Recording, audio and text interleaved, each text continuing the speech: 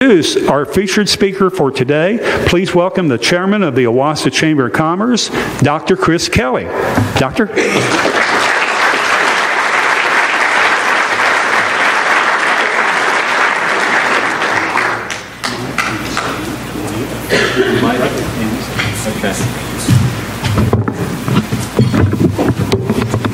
That guy's way too tall. Thank you, Gary. Good afternoon. It is my great pleasure to introduce today's featured speaker. Warren Lehr has held the position of Owasso City Manager for the past 2 years. From 2009 to 2013, he held the position of Assistant City Manager. Prior to that, Warren worked for the City of Owasso from 1993 to 1999 in the capacity of General Manager and Director of Golf, and from 2007 as Manager of Golf and Parks. Warren attended Norman High School, received his bachelor's degree in communications from Cameron University, and has completed 70 hours towards a THD at Southwestern Baptist Theological Seminary in Fort Worth, Texas.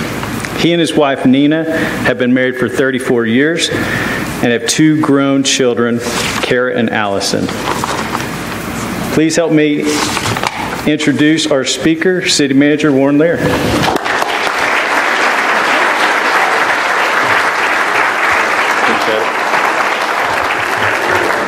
Warren, I'm coming behind you. I'm going to take that from you. You got it.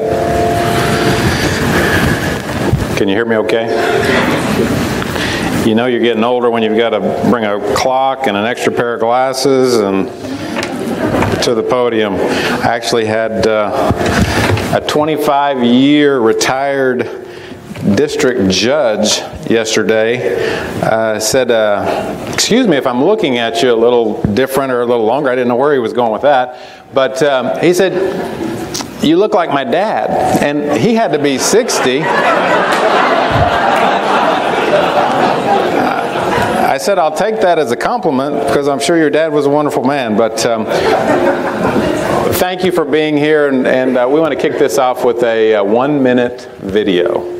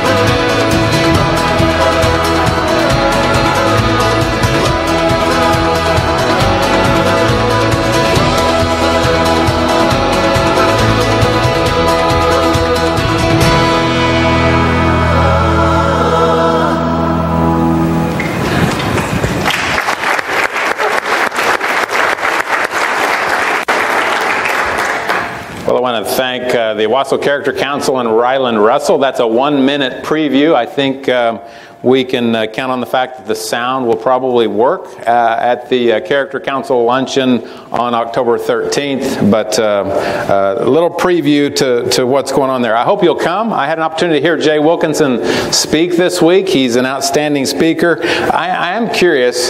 He mentioned that maybe 50% of the room that he was speaking to possibly wasn't familiar with his father, Bud Wilkinson. Would you be willing to admit it if you're not really familiar with who Bud Wilkinson is? I'd rather go that way than have everybody raise their hand. Anyone here not really familiar with who Bud Wilkinson is? Okay, a couple of people that have lived most of their lives out of state. Okay, not too many. No, I didn't mean that disrespectfully, but people that came from other places. You know, as Gary said, Jay Wilkinson's Duke University All-American. He's in the Duke Sports Hall of Fame. His dad, though, is Bud Wilkinson, the legendary OU football coach who won 14 conference titles titles in 17 years, 3 national championships in 1950, 55, and 56. But he's probably most known for his teams winning 47 games in a row, and there's another streak where they won 31 in a row. But 47 games in a row as a football coach is pretty incredible. So thank you for being here and supporting the Owasso Chamber. I just realized that 15 of, my wife Nina's back there, 15 of our last 22 years have been here in Owasso, and if we throw in our time in Bartlesville, over half of our married life has been here in Northeast Oklahoma. We certainly count it home. It's been a pleasure to serve you as city manager for the last couple of years, and prior to that in other positions. I want this group to know, I've told other groups, but I want you to know that I consider this position, as I hope you all do, it's very much a servant position. I am here to serve you, to serve the council, as the council is also here to serve you as your elected officials, those of you that live in Owasso. If you've thought about that upside down pyramid, if you've ever heard of that described as a type of leadership where instead of the CEO of, for instance, your organization being at the top of that pyramid, you flip that upside down and you're at the bottom. You're supporting everyone who works in your organization. You're trying to give them the resources and the coaching and the ability to do their job well and be really good at what they do well. So I want you to know I've got no problem in a service position. We're going to do 2 things today. First, we're going to look at a vision for Owasso. It's a vision that you've seen. I think it's your vision. We're going to talk a little bit about what makes Owasso good, what makes Owasso great, what makes it unique, and then we're going to look at how we can fulfill that vision even better and be better. And then the second part, we're going to do what I know everyone's here for, which is to look at some of the progress that we've had over the past year and then look forward to see what's going on with Owasso. But for this first part, I want to get started with a warm-up exercise. The way this is going to work is we're going to show a famous quote, and then you tell us who said it. Now, I love quotes, so you got to bear with me here, but I want to start off with some easy ones. Will Rogers, great. You got the idea. Political season, another easy one. They're going to get a little bit harder. Yoda, okay. Star Wars fans in here. Everybody's ready for episode 7, The Force Awakens, December 18th. I'm not that big of a Star Wars fan, but my oldest daughter really is. Yoda said that. Any coaches in here? I know Coach Newton's here. Lombardi said that. Vince Lombardi. Eleanor Roosevelt is correct. This is one of my daughter's favorite quotes. Eleanor Roosevelt has some wonderful quotes. Just Google Eleanor Roosevelt quotes. She's got many gems. You know that one? Truman, you got it. One of my personal favorites. Harry Truman said that. You can accomplish. And this one, it's a great goal, great quote. Benjamin Franklin said that. That's something that if we could all have as a goal, it's not an easy goal to make good on. It is not an easy one. Speak ill of no man. How about this one? Somebody with a staff probably said that I said that. I wish I could take credit for that. But no, it's in honor of Yogi Berra, who passed away last week. What about this one? We talked about coaches. I'm going to give you a hint. Anybody know this one? I haven't heard. It's probably, in my view, the best leadership quote of all time. Leadership all about helping others to achieve their own greatness by helping the organization to succeed. John Wooden said that, winningest college basketball coach of all time. How about that one? Another tough one. The being blind. That give you a hint? Helen Keller said that exactly. Well, I love quotes. The reason I love quotes is they are time honored wisdom of highly respected people, and these quotes actually become the legacy of those that say them. Especially this last one, I want to talk a little bit today about sharing a vision. Again, I think it's your vision. I have a unique seat of service with the city of Owasso, and I'm going to have to change glasses here. I have a unique seat of service with the city of Owasso, and it gives me the privilege to share a vision with you. And this is a vision that I've spoken with our city councilors and our city staff. It's one that they embrace. I think it's going to give you something to think about. The reason I say it's your vision is because one of my duties is to listen and observe in my service to each of you. And if you were here last year, you saw this on the last slide. If you were paying attention, you just now saw it at the end of the video. So without further ado, here it is. We're going to talk about Owasso, real people, real character, real community. To share what we mean, I want to share within the framework of a model. It's a model that I learned about 30 years ago as now I've got both glasses up here. I don't know which one I'm going to use. I learned about 30 years ago, it's a teaching model, and it's a model for how to teach golf. But I've run into this model again and again over the years. The way it works is there's certain physical laws that govern where a golf ball goes. I've got the golfer's attention now. Everybody's listening for a tip. But there are certain laws that govern where the golf ball goes. It's at the important point of contact. That's where all these laws come into place. The laws are face, which way is the face of the club looking, path, what's the horizontal path of the golf club, and angle, what's the vertical path, what's the angle, and then finally speed and centeredness of contact. Those are 4 or 5 inviolable laws of hitting a golf ball. Building on those laws are the first causes. What do the old coaches say? We mentioned coaches. They say, let's get back to the basics or the fundamentals. The building blocks that you want to build on are the fundamentals or the principles. And there's certain principles you've heard, many of them. Keep your head steady, keep your left arm straight, keep a consistent radius, transfer your weight, whatever the case may be. But those are the principles. And then finally, we run into the troubled area of preferences. People have a lot of different preferences for how they try to accomplish those principles. Sometimes their preferences work, oftentimes they don't. When we stray too far from the principles into preferences, we find, which pair of glasses? We find that they may work sometimes. I've got a story on that. I was in New Mexico giving a golf lesson. Actually, my head professional was giving a golf lesson, and the gentleman was hitting shank after shank, top after top. He either topped it or shanked it. If you're a golfer, you know that that's a shot that just dribbles off of the tee and to the right.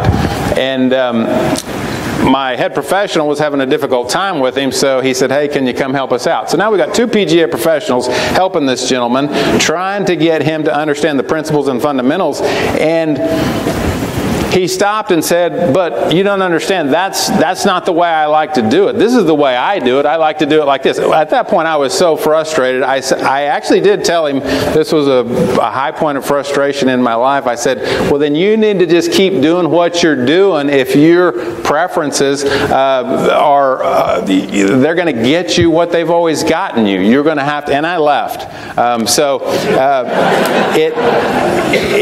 I was as frustrated and tongue-tied with him as I was just now. So our preferences get us in trouble. But we run into this model more often than you would think.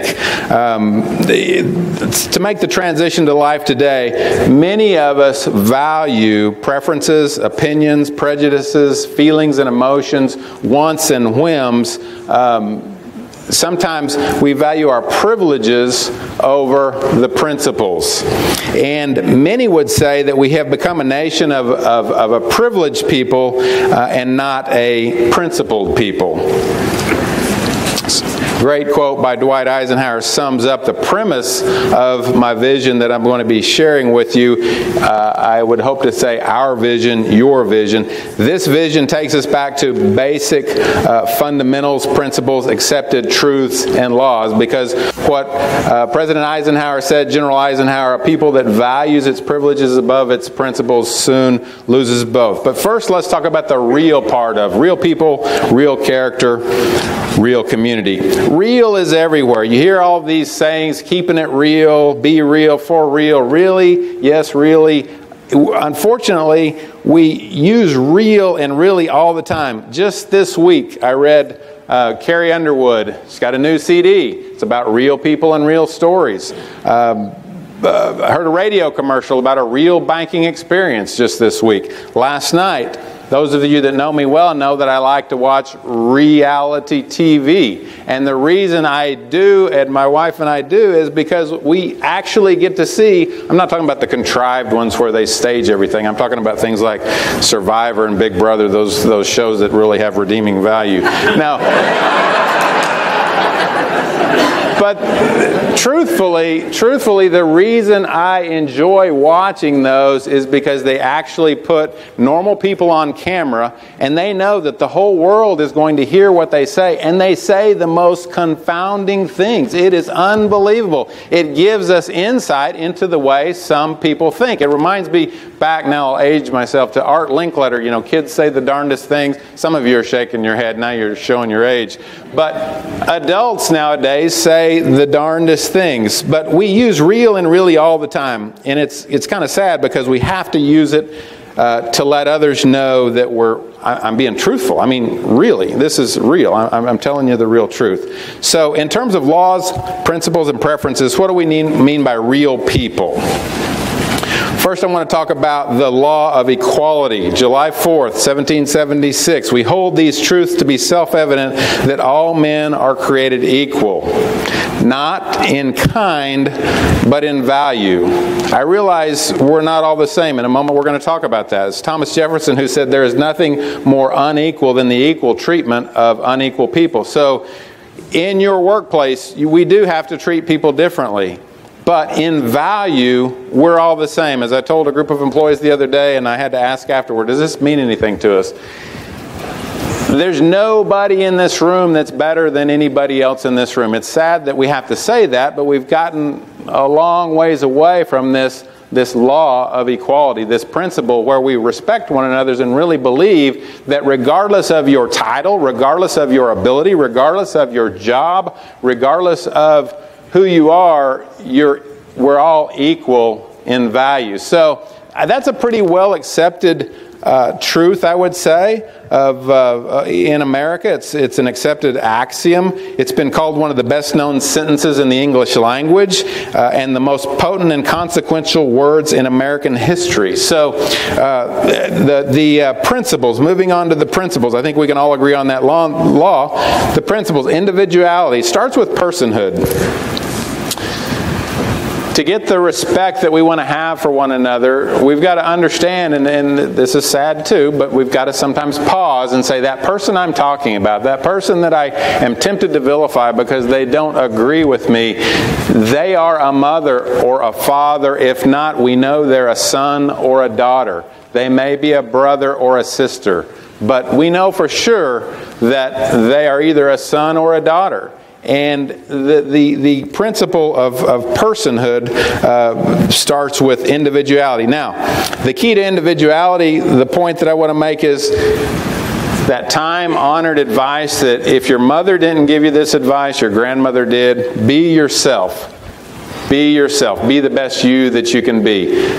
The idea of real people and expressing our individuality and our unique gifts and talents and abilities is what can make us great, and we have to respect that in one another. The plague of our time is a lack of authenticity, or a phoniness, you might say, the misrepresentation of who we are because we're trying to define normal and be Facebook normal and Facebook admired.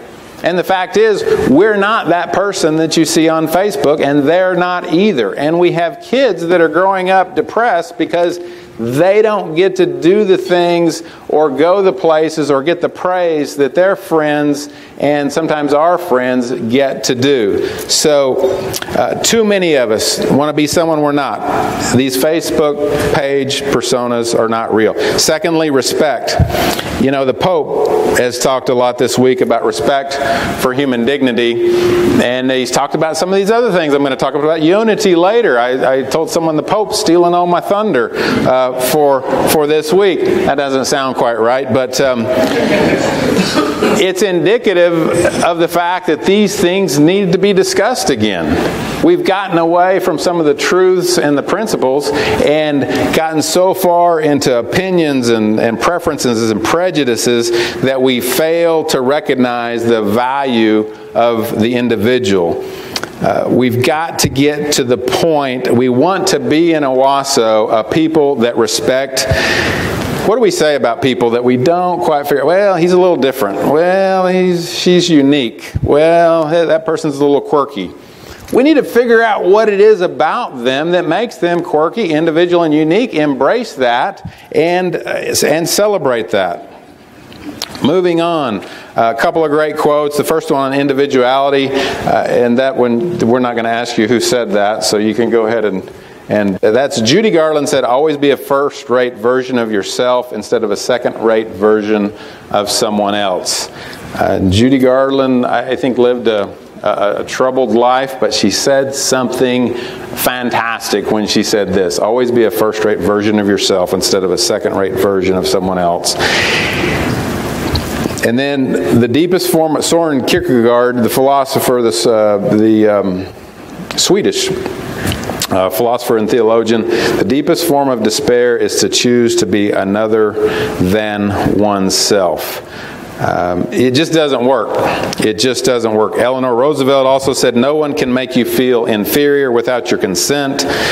This is a pretty simple concept, this first concept of real people. It's very simple. We need to embrace and share our individuality and our uniqueness with others, and we need to respect and embrace others' uniqueness. So when you've got real people with respect for individuality of self and others, that leads to real character. Now, this is perhaps one of the best examples of laws, principles, and preferences. I've told this story before, but not to this group. How many are familiar with Stephen Covey's book, 7 Habits of Highly Effective People? How many of you know that the Library of Congress subtitle is Restoring the Character Ethic? Part of the subtitle of this book was Restoring the Character Ethic.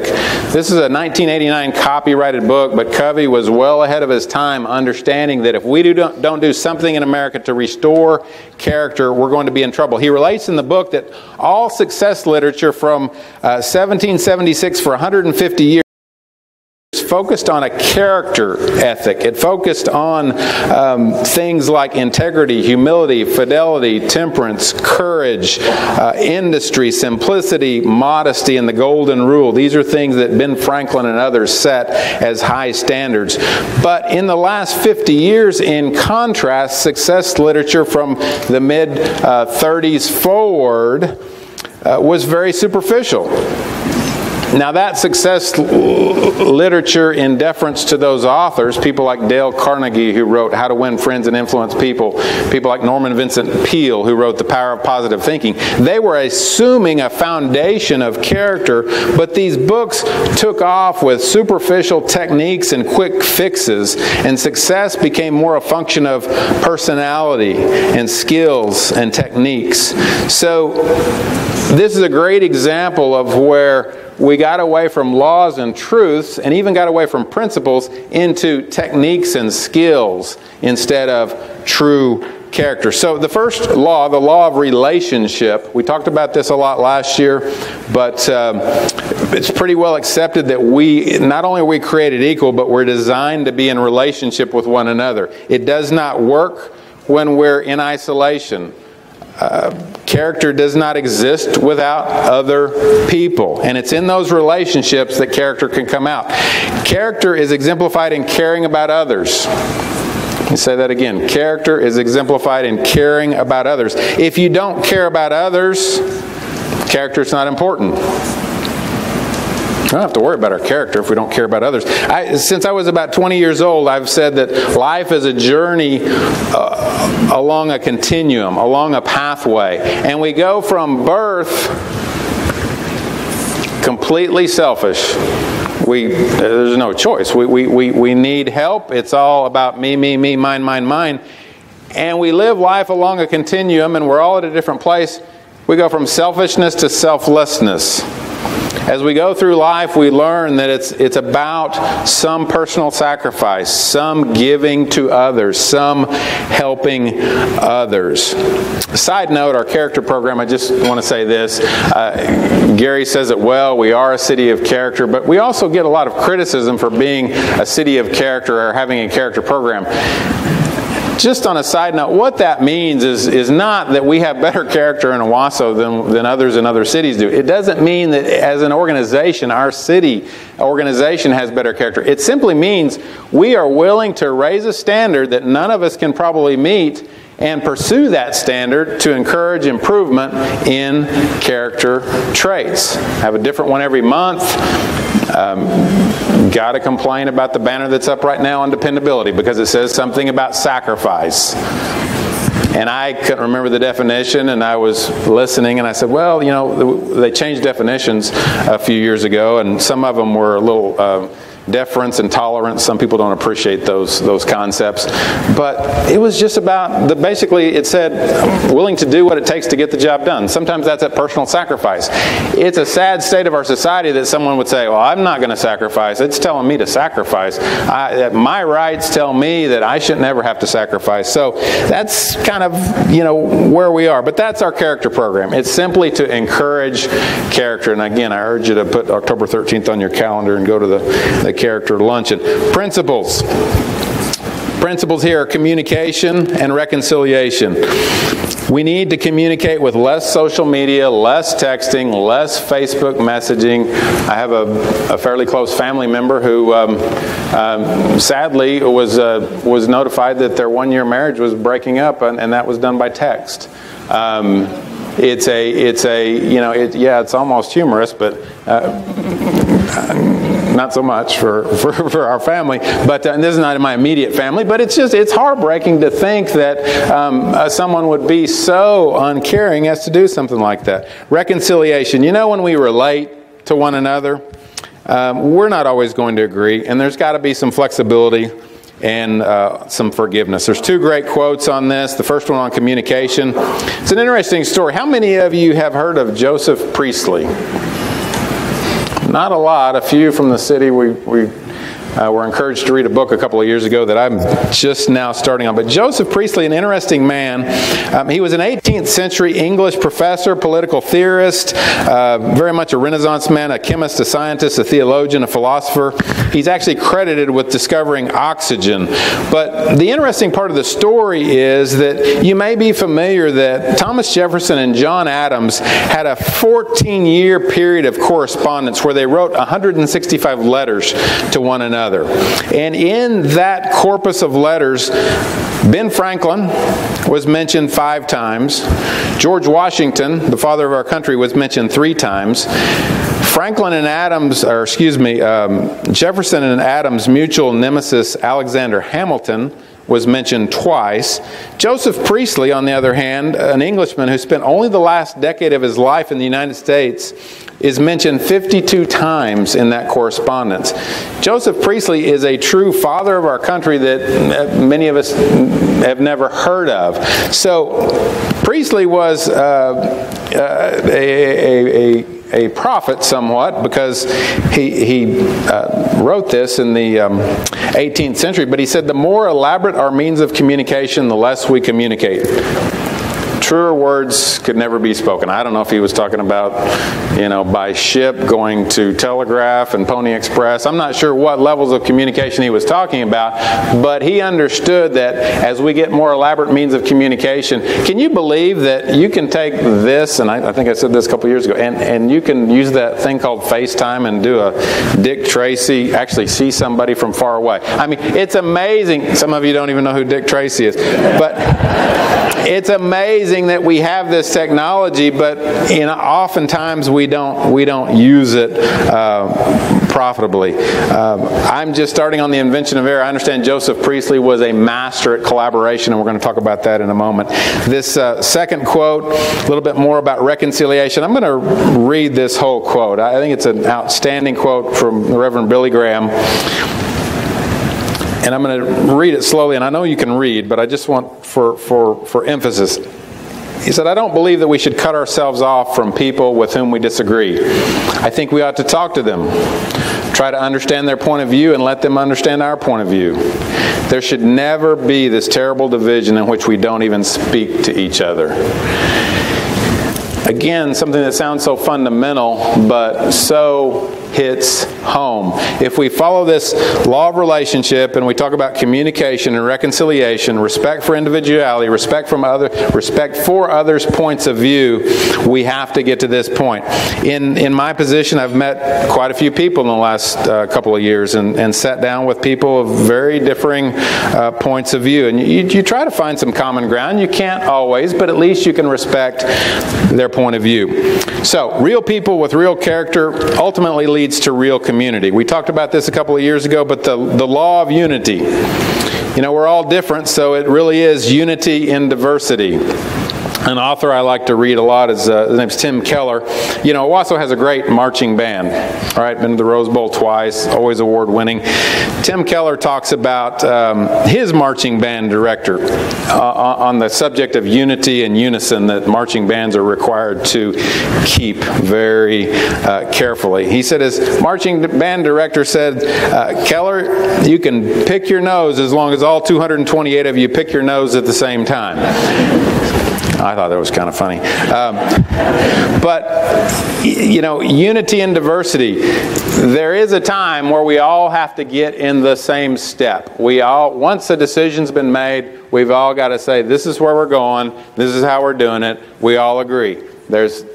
We're in America. Sometimes there's the opportunity to get off that team and get on to another team. But once we make a decision, there's got to be unity. On principles, collaboration, and service. We're not going to talk long on this, but real people with real character really work together, really respect one another, really communicate to solve problems and serve others. They engage, they volunteer, they give, they serve. And I really want to emphasize this last part about service. And I've got several quotes from great people that emphasize personal fulfillment in selflessly serving. It's my belief that we're designed to serve others. We're truly fulfilled in serving others. And I'll give you some examples in a moment. But these great people all believe that. Wonderful quote, Martin Luther King Jr. Not everybody can be famous, but everybody can be great because greatness is determined by service. Dorothy Height. Has anybody in here heard of Dorothy Height? She's an amazing lady. She was a civil rights activist in the 60s. She was an educator. She was the 1994 Presidential Medal of Freedom winner, the 2004 Congressional Gold Medal winner. Google her name and read about her. But I love what she said. Without community service, we would not have a strong quality of life. It's important to the person who serves as well as the recipient. It's the way in which we ourselves grow and develop. And finally, Leo Tolstoy, the great Russian novelist, one of the greatest of all time, wrote War and Peace, Anna Karenina. He had a profound impact on both Martin Luther King Jr. and Gandhi. Said, joy can only be real if people look upon their life as a service and have a definite object in life outside of themselves and their personal happiness. Now, this is kind of a new concept to some in our day and age. Probably not a new concept to most of you in this room, but a few more quotes. President Woodrow Wilson, no higher religion than human service. To work for the common good is the greatest creed. King George VI, the reluctant King of England, the highest of distinctions is service to others. Albert Schweitzer, the Nobel Prize winner, the French-German philosopher, Nobel Prize winner. The purpose of human life is to serve, to show compassion, the will to help others. And then finally, Mahatma Gandhi, who needs no introduction, and Jesus of Nazareth, both who need no introduction. The best way to find yourself is to lose yourself in the service of others. It's what Jesus was talking about when he said, love your neighbor as yourself. Whoever desires to be great among you must be, let him be your servant. So a couple of those things just to drive home. So that's it. That's all I'm going to say about real people, real character, real community. It's who we are. It's who we can be. I think it's what can make us unique in Owasso and what sets us apart. You know, we do this already. We do this already in Owasso and in the communities all around Oklahoma. But I think we do it really well here. Macy's has been mentioned a couple of times. I want to read from, I don't know if you saw in the Tulsa World, an article by Yolanda Charney, David Charney's mother, longtime Owasso resident and someone who's given a lot to our community. There's an article that quotes Terry Lundgren, the Macy's CEO, during the recent building dedication. And Terry Lundgren, the Macy's CEO, said, "You all work together so incredibly collaboratively. It's really quite unique. That doesn't happen in every state, in every community. It just doesn't. You should feel very good about that. That's why we are here." Mrs. Charney goes on and says, "Would that we could share this cooperation, this spirit of optimistic collaboration beyond Tulsa County." And the answer to that is, you know, we can. That's the bigger picture. We in Owasso are looked upon by the other suburbs as leaders, and we can share that spirit of collaboration. We were helped immensely by Tulsa County Commissioners, Tulsa Regional Chamber, the Cherokee Nation. I don't even want to start because there's a lot of people that work together to bring Macy's to our area. But in our own community, pastors meet regularly across denominational lines, and they work to support different justice causes to include the Pregnancy Resource Center, Owasso Community Resources, Open Table, Aruba Medical Clinic, John 3:16, Dividing Bread. It goes on and on. This is a little bit unusual for pastors to work so closely together and for so many churches to give to charitable organizations rather than using that money to do their own thing. That is happening all around Owasso. These wonderful volunteer charitable organizations that are helping those in need, and we have plenty of them in Owasso that are not able to help themselves.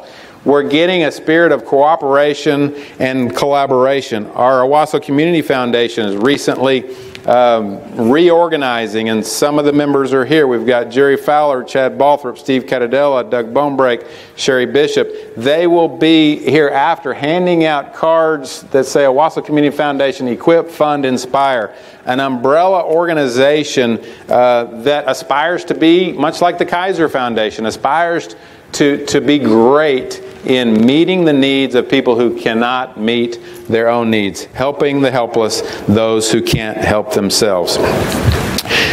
Going on, some great examples. The Owasso Strong Neighborhood Initiative, Owasso Cares, Keep Owasso Clean. This is an organization that embraces fully volunteerism and service. I want to read an article by Owasso reporter, Tulsa World writer Haley Smart. She recently participated in an Owasso Cares Volunteer Day of Service and wrote this article on September 20th. She said, "I've always listened to people talk about how good it makes them feel to give back through volunteering, and now I understand. It feels wonderful to accomplish a common goal for the sole purpose of taking care of a place we all call home. It's a feeling not completely understood until you do it. This definitely won't be my last time." You know, I've been to several of those Owasso Cares days, and the real beauty of those days is to see at the completion of 2 or 3 hours of work, the young families that come, the mom, the dad, the 7-year-old and the 8-year-old, and those kids and those moms and dads are so excited because they did what? Because they did some big wonderful thing? Because they picked up some trash, because they painted a fire hydrant, because they helped somebody move a couch out to the curb, because they were involved in something service-oriented, others-oriented. So this concept of service we want to completely embrace, sell, whatever we can do, but it's a brand for us. It's a brand for us. It's something that we do well. So I'm going to move on to the second half. Switch gears here and talk about and celebrate some progress, some recognitions, some accomplishments. This is recently. Recently we were named the best suburb in Oklahoma to raise a family. That was by an organization called Value Penguin. These organizations have funny names. We were ranked the number 4 happiest city in Oklahoma by Credit Donkey. For cities of 20,000 or more, we were ranked the number 4 safest place in Oklahoma by a group called Niche. So it's neat to say. It's neat to see others saying good things about Owasso. A big deal for Owasso this past year, we were able to pass an additional 1/2 penny sales tax. This was approved by 76% of those that went to the polls. This was a new 1/2 penny. And I can tell you, those of you remember 2011 and 1994, funding initiatives didn't go so well. In fact, they failed by about the same margin. But this new sales tax we passed is dedicated to police, fire, and street. So what we're able to do is develop a little bit of trust, develop a little bit more momentum, so that the people of Owasso say, we're going to reinvest in our community. We're going to support these things that we need. Just like we've always supported our schools through property tax initiatives, we are going to support the things that we need in Owasso. The progress to date with this funding, streets received exactly what our goal was, an additional $800,000 for street rehabilitation. You may know that a study was done in 1996 that said we need $1.6 million a year over the next 20 years.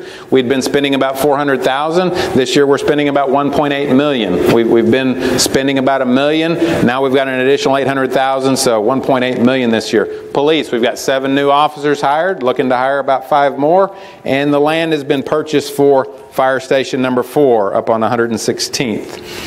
I've already mentioned, but of course another big deal for Owasso is Macy's. Gosh, where do you start? You've heard all the statistics, 1,500 employees, over 2,000 seasonal workers, 14 miles of powered conveyor belts. As we were going through the facility, a month or 2 ago, I can't remember if I was with Fred Barnes or with someone else, but we got to the shoe area. And the shoe area, if you can imagine a ceiling twice this tall and a room probably 5 times this big, that was the shoe area. And I said, gosh, can you imagine how many shoes they must stock in here? They stock between 700,000 and 800,000 pairs of shoes that are ready to ship. So all of you ladies in the audience and some of you men, it's estimated that this year during peak season, Macy's will ship 160,000 units a day. That's 160,000 pieces of product per day out of that facility. The maximum capacity designed for that facility is 320,000 units per day. That's about, if my math's right, I don't know, Fred, but 85 million a year, and that's based on Monday through Friday. It might be more than that, but it's incredible. And what's more incredible, the next 10 years economic impact on our area is expected to be about estimated at $800 million. But more important than all that, Macy's has already jumped in to be a part of our community. They've already raised $30,000 for the United Way campaign. They've been involved in Race for the Cure. They're involved with the Cherokee Nation on numerous events, hiring events, things like that. They've adopted Fred Barnes, CEO, they've adopted Barnes Elementary. I kidded him and said that we didn't name that school after him, but I think he's adopting it and kind of feeling welcome here. Another big deal underway. We talked about giving back. A $50 million private gift to build a new campus. I'd love to tell the story, Dr. Shaw, but I didn't get permission ahead of time. But the story behind this $50 million gift, and initially it was meant to be anonymous, and I won't go into the details, but because I didn't get permission. But it's a great story. It's a great story. One of the largest single gifts for a private education facility in the history of our country. You know, St. Francis of Assisi, who the Pope, I guess if you're Pope, you can take your name after one of the saints, but he took his after St. Francis of Assisi. It was St. Francis of Assisi who said, all getting separates you from others, all giving unites you to others. All getting separates you from others, all giving unites you to others. He was the one who also said, for it is in giving that we receive. Another great thing going on this year and in the coming, probably it's going to take us another 24 months, is quality of life projects. This is a result of the Vision 2025 excess funding that has become available at the end of the Vision 2025 6/10 additional countywide sales tax cycle. That sales tax will end in 2016, but Owasso is the beneficiaries of about $7 million that will go for projects currently either in the planning or construction stage. And I'm going to read these off. 76th Street and Main intersection improvements. It paid for the 19th and Garnett intersection improvements where the new Academy Sports is. Park improvements to include lights for the new fourplex at the sports park, lights for the skate park, a feature spray park at the sports park, a new Heart Healthy 5K trail at the sports park, new shade structures and paved existing and additional parking at the sports park, a new Ranch Creek trail extending from the trailhead at McCarty Park and running south to 76 and Mingo near the Tulsa Mohawk Trail connection. A new dog park at McCarty Park, a splash pad extension at Rayola Park, a new shelter at Elm Creek Park, and a new festival marketplace in the downtown area. So that's a big list of exciting projects that you may or may not know about. If you want to know more about them, you can click on thecityofowasso.com and find out a little bit more about those projects. And it's been one of the biggest years ever for new retail. How are we doing on time? We're late. One of the biggest years ever for new retail, right on the heels of Sam's and Sprouts and Hideaway. We've got Dairy Queen and FFO and AMC Urgent Care and Academy, and we're wrapping up here, but I've mentioned Rejoice, Taco Bell, Communication Federal Credit Union. And as those pop up, you're familiar with most of those. I want to mention some of the small local businesses, and there have been more than I can count, but I know these are chamber members. These are the lifeblood of our community, of real community small businesses like Paint and Barrel, Bless Your Heart Boutique, Style Shack, Japanese Cuisine, Owasso Drug, Westerman Financial Services, others. So it's been a great year. They're still coming. It's been a great year in Owasso. We'll continue to make decisions with real community as our top priority. As former Governor and President Boren said, every decision should be made with the goal of increasing community. Lastly, now I want to leave you with an easy challenge. There should be a business card of mine on your table if you want to grab that or something else. You don't have to do this, but my question is, how do we go about making a real difference with this real people, real character, real community concept? I'm going to ask you to do three things. They're very easy. First is meet someone. Meet someone in your daily traffic pattern. If you don't know your next door neighbors or your neighbor across the street, start there, meet them, find out their story. Everyone's got a story. You may need them some days. But in your normal traffic pattern at work, find somebody that you see all the time, meet them, introduce yourself, find out their story so that you can talk with them. Secondly, renew. We've all got someone that we say, I need to get together and have coffee with them or go to lunch with them. Renew an old relationship, and you might need to restore an old relationship. We talked about reconciliation. We don't always get along. You know someone that you haven't gotten along with so well, call them up, get together, restore a relationship. And then finally, serve. Find a way to give back. Volunteer, work on a committee or a foundation. If you can't give your time, give your money. If you can't give your money, give your time. You know, you don't have to give $50 million to give back, and you don't have to give a kidney to give back. Those things happen in Owasso this year. They're wonderful stories, but you've got to start by meeting, by restoring a relationship, by giving back in a small way. Let me challenge you to do that, and I want you to start by helping me serve some people by saying thank you. I'm going to ask the city councilors to all please stand, and the city staff, and any family members of the city staff that are here. Would you please stand, city councilors, city staff? You can imagine, before you applaud,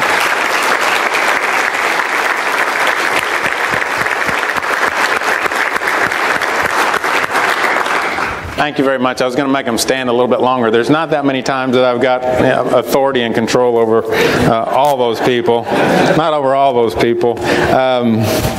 But as you might guess, these people don't get enough thank yous. The question was asked earlier, what about the election upcoming? And Councilor Bonebrake, I'm sorry to put you on the spot. I'm not going to put you on the spot. But, 9 years, he's coming up on 9 years of service. And I said, over that time, we've quadrupled his pay during that time. 4 times 0 is still 0. I learned that in math. But, it's a lot of giving back. So, we'll see what happens there. But thank those people when you see them. So, Owasso, real people, real character, real community. Together we can do this even better than what we're doing it now. We can be people of principle over people of privilege. And if I can help you in any way, if I can speak on any of these topics to your organization or talk about anything you want, I'd be happy to do that. Thank you. And I had some time set aside for questions, but Gary was a little too long-winded. I'm sorry.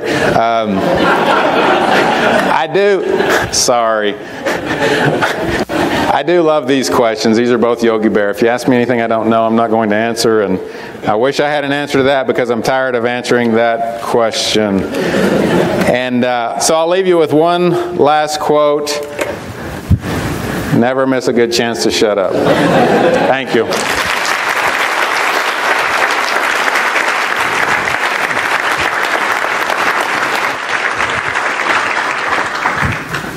Warren, I know that you will stick around if anyone does have